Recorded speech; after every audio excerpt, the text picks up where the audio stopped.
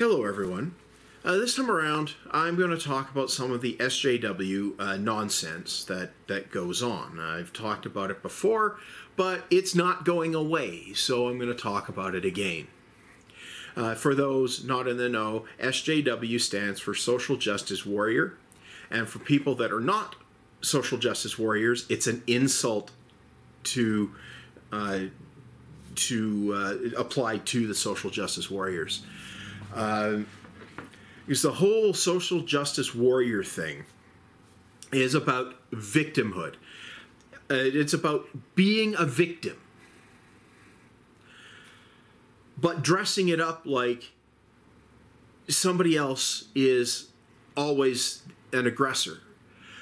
But these people, they're not actually honest about anything.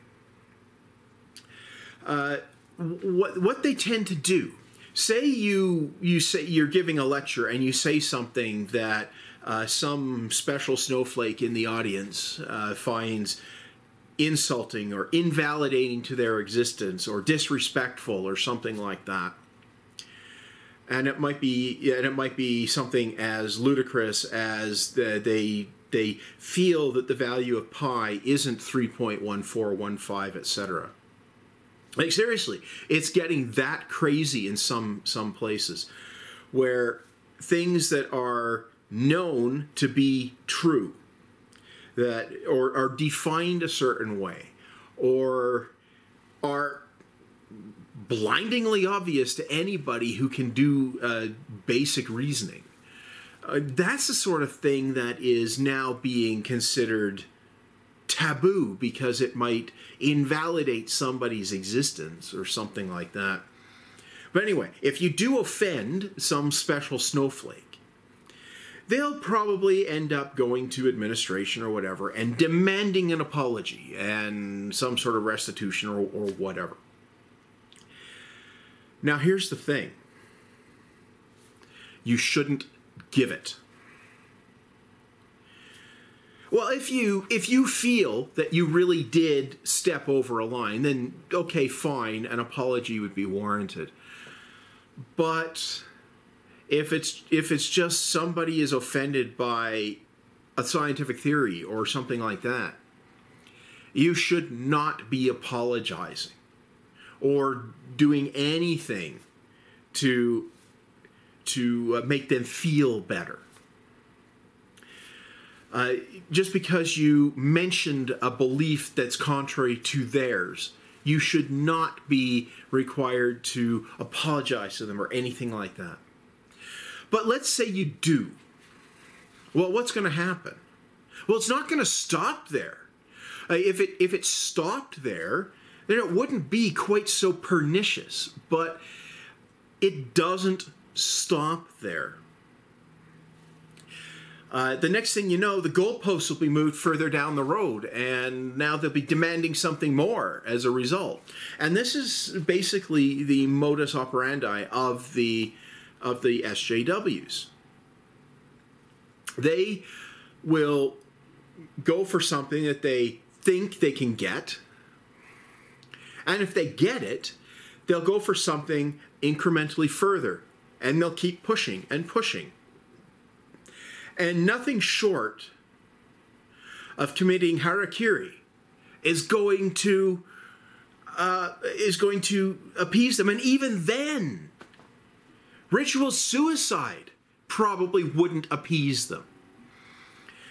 And so basically, once you're targeted by the SJWs, you have lost. You cannot win. So the best thing you can possibly do for yourself is at least attempt to opt out of the game. Don't play the game. Refuse to kowtow to them. You're not going to come out ahead if you do that. But you're also not going to come out ahead if you play their game. So if you're going to lose either way, lose in a way where you keep your self-respect. That's what I'm saying, is you don't cave to the SJWs at the expense of your self-respect. caving to the SJWs is, if everybody caves, nobody pushes back, then this cancer on our society will never be excised. It will never be dealt with properly. And you know, it's frightening where this will end up if this spreads, and it is spreading. If it spreads to the wrong places, the next thing you know, there will be thought police roaming the streets, and anybody who isn't who isn't up on the good speak and the good think will find themselves shipped off to re-education centers and all sorts of bullshit like that. People talk about 1984, the Orwell's novel, as well. That could never really happen. Well, yeah, it could happen. And the reason I'm saying it could happen is, look at what the world's doing today. If we keep doing what we're doing,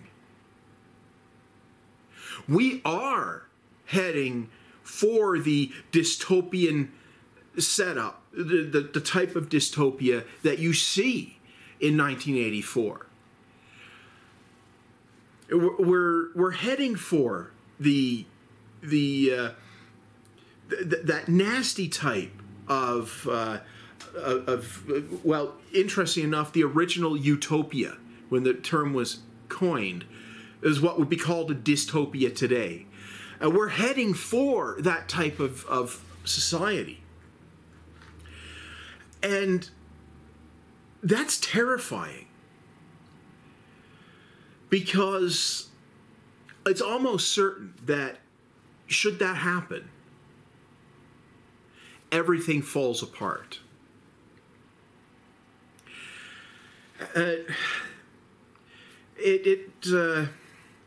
It worries me that we're seeing this as the SJW think moving into things like into politics. There at least was a bill at the federal level in Canada that was going to be legislating some nonsense related to pronouns and so on, as I understand it. Which I don't know if that actually has gotten anywhere, but certainly if it does pass, and it could, if it hasn't already, I certainly hope the Viceroy, the Governor General, or the Queen herself refuses to sign it, because it's just crazy. Like the idea that somebody can force me to use their own choice of arbitrary pronouns when talking about them, that's ludicrous. Now, I don't know if that's what this bill is actually. I think actually that's what this bill is all about, possibly among other things. But the notion that if I happen to use the wrong pronoun, I get hauled up before a kangaroo court, otherwise known as a human rights tribunal, which, near as I can tell, is probably unconstitutional. And if it's not, it should be. That is basically a guilty until proven guilty setup, kangaroo court, where you have no possible way of defending yourself. Things happen in secret. They can execute searches without warrants, all sorts of bullshit like that. They're basically the thought police, and we've already got these tribunals established. And, quite frankly, it should be a badge of honor if you get tagged by one of them, because they're a symptom of society gone out of control. But anyway, back to the whole pronoun thing. They're trying to legislate language usage, language structure. And they're also trying to legislate, force me to use a pronoun to refer to you that is at odds to the structure of the English language as I have been speaking it for close to 40 years. And when you think about that, it's doomed to fail. It's not going to work. I don't think about the pronouns I select to refer to somebody. It just happens. It's automatic. It's part of being fluent in English. The pronouns just come when you need them. So I'm not going to change the pronouns that I choose just because some politicians decided that I must.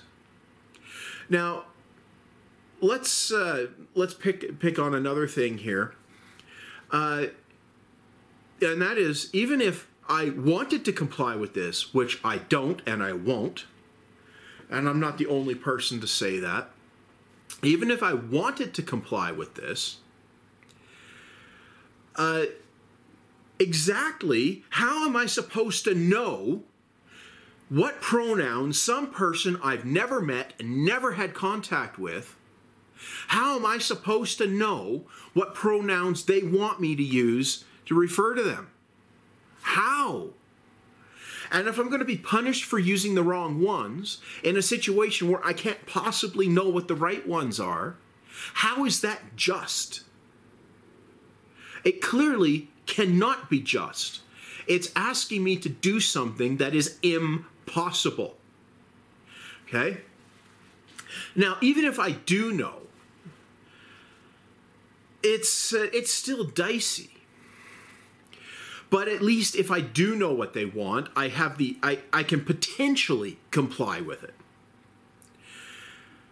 But in most cases, the only time you need the pronouns is when you're talking about somebody, in the third person. Generally meaning they're not there.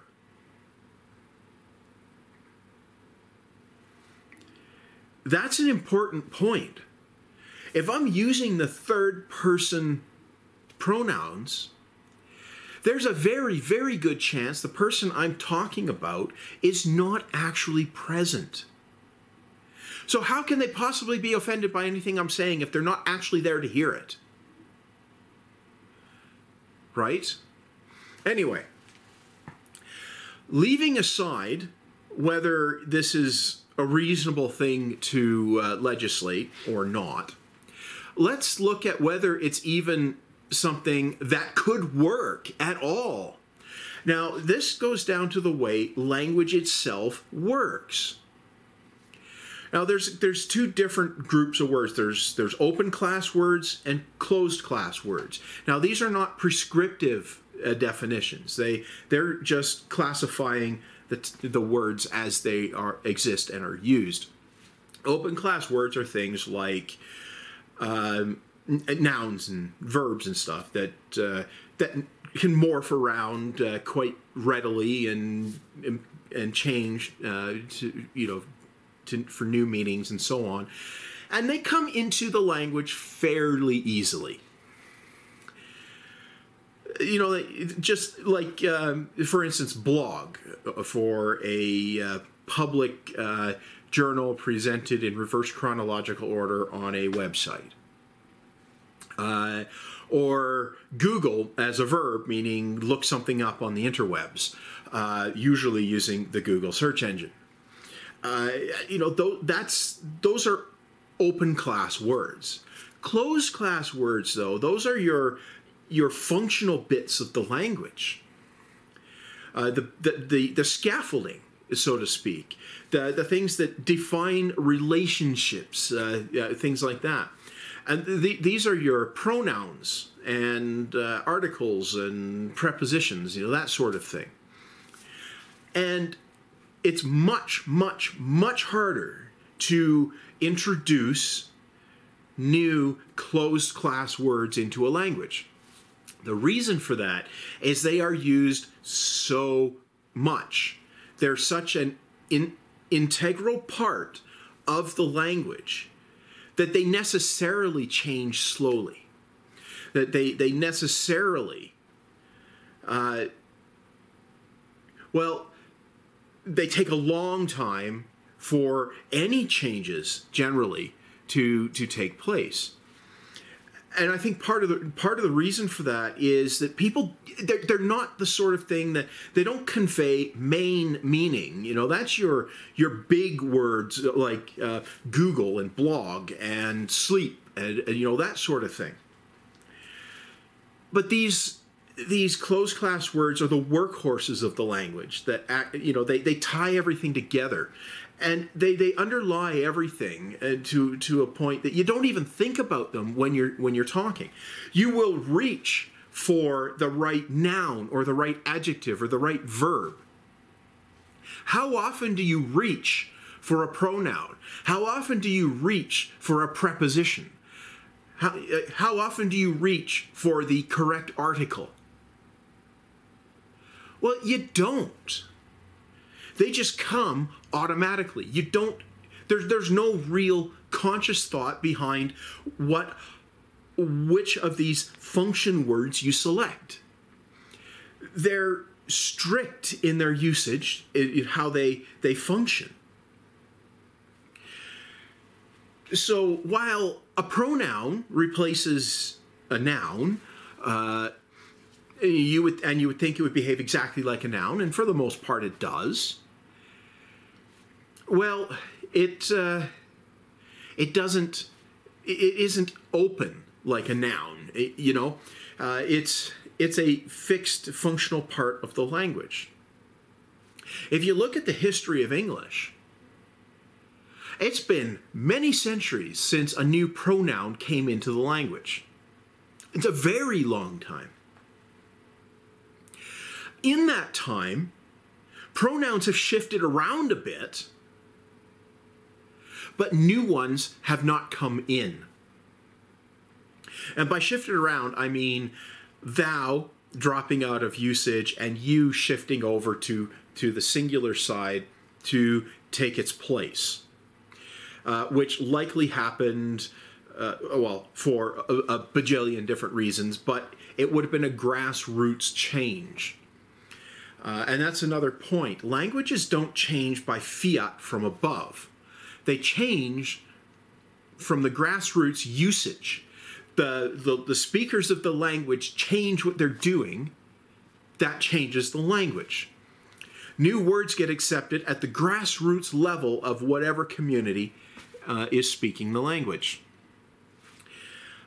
Sure, we might be able to identify who initially coins a word or something like that, but you can't force a word to be adopted. You could coin all the words you want,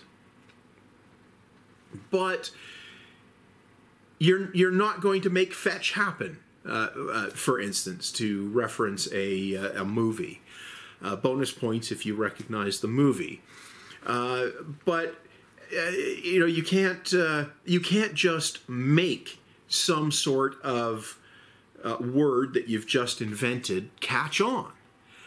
If the grassroots accepts it and starts using it, it catches on. If the grassroots does not accept it, it won't catch on. And I don't think anybody really understands the mechanism behind what causes a new word to catch on. What is clear, though, is that it's much easier to get a new open class word to catch on than for a closed class word. People have been trying to add a gender-neutral third-person singular pronoun into English for more than a century. And there have been many dozens of suggested pronoun sets to add to English to solve this problem. None of them in 125 years or so have caught on. None of them. That should be telling us something.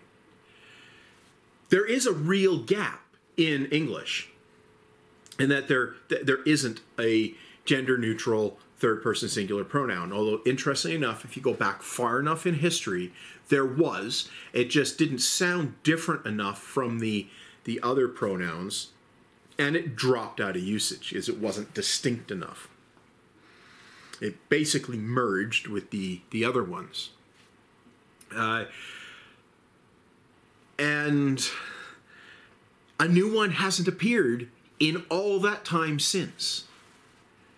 And that's an interesting data point on its own. And people have been actually trying, various people at various times have tried to introduce new gender-neutral pronouns over 125 years or possibly longer, and none of them have caught on. It didn't matter who was pushing this new pronoun set. None of them have caught on. And that's likely because the grassroots doesn't really see that there's a benefit to these new pronouns subconsciously. And so many people, they don't understand that these closed class words, they're used so unconsciously that stopping to think about what pronoun you're going to use is just, it's disruptive to actual conversation. So it's really hard to get people to change, and trying to force them to change by fiat with law is likely going to fail just as hard as all of these other attempts. It's going to fail. So, and that also leaves aside the reach of the relevant law, because English is spoken in so many different countries with slight variances, but still mutually intelligible for the most part. Trying to legislate in one country a set of pronouns, well, it's not going to affect any other country, so there's going to be large external pressure not to go in that direction. So the speakers of the language will maintain their core English that they've always spoken, and if they're forced to use these other pronouns, they'll maybe kind of sort of half-assed try it, and then when there's nobody watching, they'll go back to their old habits, right? You know, because it's unconscious selecting the pronoun to use. Now, anyway, getting back to this, now that I've gone through why I don't think this is going to work, trying to force new pronouns on people, let's go back to this forcing people to use the pronouns that I want them to use to refer to me. Well, quite frankly, it's not going to work for the same reasons. Pronoun choice is not a conscious choice. It just happens. Unless you get into a situation where you can't figure out how to say what you want to say and you have to think about it. But that's not the normal case. Generally, the pronoun thing just happens. For whatever selection logic is in our heads, it just happens. So, forcing me to use your choice of pronouns when talking about you, not going to work. Especially if you are one of those wingnuts that wants to use any one of these dozens of sets of manufactured pronouns that various types have been trying to get out there for 125 years and have failed. Now, I do accept that a gender-neutral pronoun is a reasonable thing. I'm not saying that I'm opposed to one. It's just something that's got to feel like English, and it's got to be something that will get some grassroots acceptance. Now, I hate to break it to people, but there is one that is gaining increased acceptance. And the pedants do not like it, and they will say anything to get people to stop doing it, even though there is a history of its usage in this manner and a precedent for the migration. And that is the singular they. It's still somewhat controversial in academic circles, but it's more and more common in everyday speech. And hell, I even see myself writing it. Caught myself writing it today for an indeterminate singular entity. And you know what? It feels like English because it's an existing English word. It's a closed class word, but it's not changing class. It's not moving from being a nothing to a pronoun or a pronoun to a verb. It's still a pronoun, right? So they, them, their, themself, or their self. Note that self changes from selves because it's singular, but that's just another rule on how English works, right? So it just fits. But it's like yourself versus yourselves, right? So it follows, it fits. And because we've already had you migrate and do the same thing, and yes, it's unfortunate that you lose a distinction in the process. You lose the singular plural distinction in a lot of cases. So yeah, that is potentially unfortunate, and then we might need some other marker to, in some cases, to indicate plural or singular. And we do that with you, with things like you all. You know, this can be worked around. But they is actually migrating into the singular. I don't think he and she are going to disappear. But they is moving in to fill the gap for the lack of a third-person singular personal pronoun.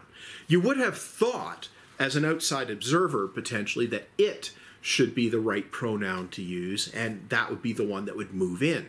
But it's got so much baggage of implying non-person that I think it was a lost cause. It was doomed to not take on that role. And I think possibly because it's already overloaded enough with different classes of usage. So they is moving into that position. And it'll work fine. After all, people are using it, and it's working. It still sounds a bit odd to my ear when I hear it, but for the most part, it's kind of working. And I fully expect if you were to come back and look at English, left to its own devices, in 100 years, 150 years, singular they will be perfectly accepted and standard. Now, I don't expect these new pronouns will get any kind of acceptance at all. Because they're not existing pronouns. That's the thing they, singular they, has going for it. It's already there. It already exists. And we just need to add an additional meaning to it in our mental vocabulary. Adding new made-up words that have no inherent meaning to us, that makes it a harder cognitive leap to adopt it, especially for a low-level functional word. So I do accept that a gender-neutral third-person singular pronoun is reasonable, and I also recognize that we're probably moving in the direction that we will have one eventually. But I do not accept that somebody should be able to force me to use a specific pronoun to refer to them. Instead, what they should be doing is persuading me what pronoun to use. And quite frankly, I think it's perfectly reasonable that if the person is presenting as female, then the female pronoun's used, and if they're presenting as male, the male pronoun's used. And if you can't tell, then a gender-neutral pronoun, or if you happen to know, then the correct pronoun, right? That's as far as it should go, and that is all based on my perception, my knowledge of the person, not what they want me to do, because that's not how the third-person pronouns work. They are describing something or someone that is not an immediate part of the, the exchange, right? They're that person over to the side. I'm talking about them, but I'm not talking to them. So there's a good chance they're not even present. And that is an important point. And even if they are present, well, if they are present, then they can pipe up and say, no, you got it wrong. I'm actually male, not female, or vice versa. And then you can go, okay, cool, and then correct your mental model of the world and go on about your business. But for the most part, we do a pretty good job of identifying how people present themselves and unconsciously select the correct pronoun. There's no reason we should change that. And because it's unconscious, I don't think we can, laws or not. Some social justice warrior in demanding respect from me by saying I must use their chosen pronouns or I'm disrespecting them. None of that matters. And quite frankly, if I don't know you or I've just met you, I don't respect you. I don't disrespect you necessarily, but I don't respect you. You have to earn that. Respect is not automatic. It cannot be, or respect is meaningless. It's not respect if it's forced. It could be politeness or courtesy or something, but it's not respect. And just because I don't respect you, it doesn't mean I disrespect you either. It's not a binary situation. So rather than insisting on my respect without demonstrating that you deserve it,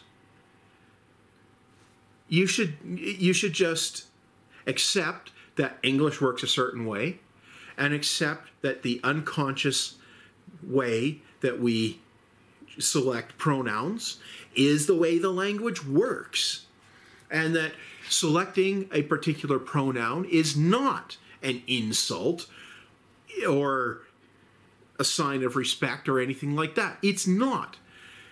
It just is. Well, anyway, that's probably getting way off in the weeds here. But anyway, this is just one example of how the social justice mindset is screwing with society. And quite frankly, if it keeps going the way it's going, and legislation like what was it C-16 or something? I'd have to look it up. Legislation like that. If more of that gets out there and starts happening, then we're seriously going down. It's starting to become abundantly clear that we've hit the decline phase of the golden age. We're now past the peak of the golden age, the current golden age of Western society. We're past the peak, and it's declining. And if it keeps going, we're going to end up into the decline and fall of Western civilization. And it looks like the social justice mindset and others of similar ilks, they're pushing very hard in this direction. And it won't be very much longer, if we keep going down this path, before Western civilization falls and becomes yet another footnote in the history of the world. Now, by fall, I don't mean that all of our technology and all of our advances will disappear. I don't mean that. I mean that the advances in thought and that sort of thing, they will stop and reverse and disappear. And eventually some other place will rise with the freedoms necessary to advance again. So while we won't necessarily see another Dark Ages, which weren't nearly as dark as people think they were, there's a really good chance that we're headed for an age of stagnation. And quite frankly, if we keep with what we're doing, we'll deserve it.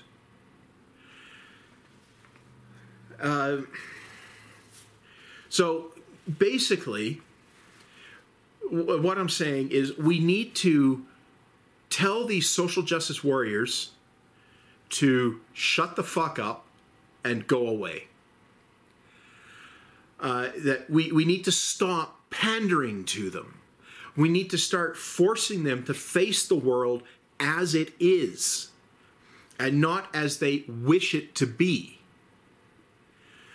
Otherwise, we're going to end up with an entire society that cannot face the world as it is, and that's a recipe for disaster. And eventually, it will lead to a catastrophic collapse of the society. Maybe not Armageddon, but a catastrophic collapse, nonetheless. Well, anyway, that's probably enough rambling for this time. So I'll leave it off here. If you liked the video, or you didn't, leave a like or a dislike. I won't be bothered either way. I don't validate myself based on the likes or dislikes or even number of subscribers I have on this channel. 21 as of this recording, in case I suddenly get popular or something. If you want to be notified of future videos, make sure you do subscribe and turn on notifications. But again, I won't be upset if you don't subscribe. And finally, if you've watched this far, thanks for watching.